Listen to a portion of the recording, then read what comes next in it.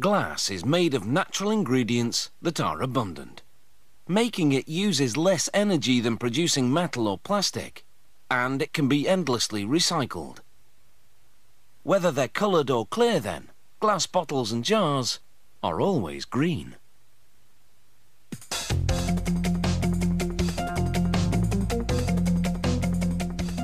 The recipe for glass combines several natural raw materials. The main ones are silica sand, soda ash and limestone. Silica sand usually makes up about 45% of the batch. The soda ash helps melt the silica evenly. It makes up about 15%.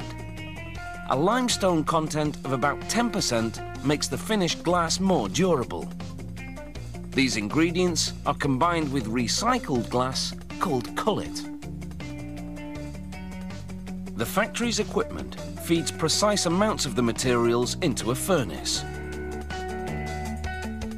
After 24 hours at 1500 degrees Celsius, a gooey liquid that's the consistency of honey is produced. The molten glass pours out of the furnace. Shears cut the flow at precise intervals to produce cylindrical globs. Each glob is the exact amount required to make up one bottle or jar. They drop to a device called the scoop. The scoop moves them to troughs that feed them to jar-forming and bottle-forming machines. A glob of molten glass goes into a preliminary mould. In a matter of seconds, it comes out as a miniature version of the bottle, known as a parison.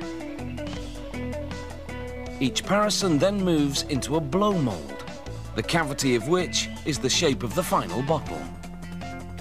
The equipment blows compressed air into the parison, stretching the glass outward towards the wall of the mould cavity. This process creates the final bottle shape and hollows out the inside. These are amber-coloured beer bottles. The colour is produced by adding small amounts of iron, sulphur and carbon to the glass mix.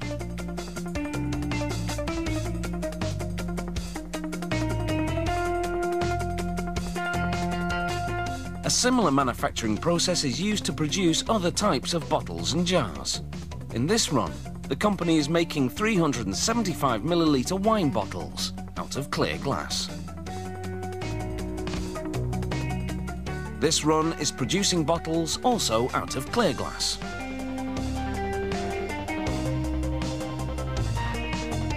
This mould, though, has a special feature, a recessed insignia on one of the walls, which produces a raised insignia on the front of the bottle.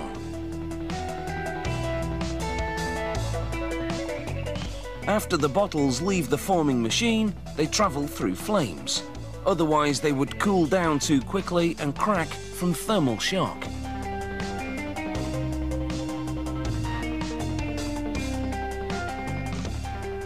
A loader now gently pushes the bottles into what's called an annealing layer. The bottles cool at a controlled rate as they move through the layer.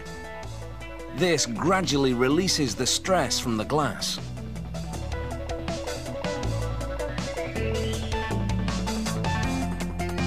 As the bottles exit, they're sprayed with lubricant. This enables them to move smoothly through the rest of the inspection and packaging line. The bottles now single file to head into the automatic inspection station.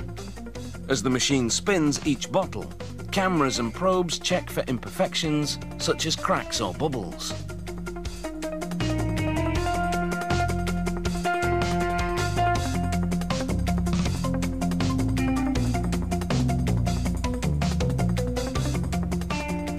The inspection equipment then examines the top to check dimensions and ensure the threads for the screw cap are moulded correctly. Before shipping, each bottle gets a final visual inspection. The proportion of cullet in glass can be as high as 90%. Cullet melts at a lower temperature, so for every 10% of cullet in the mix, the factory uses up to 2.5% less energy to produce its glass. Now that is a clear incentive to recycle.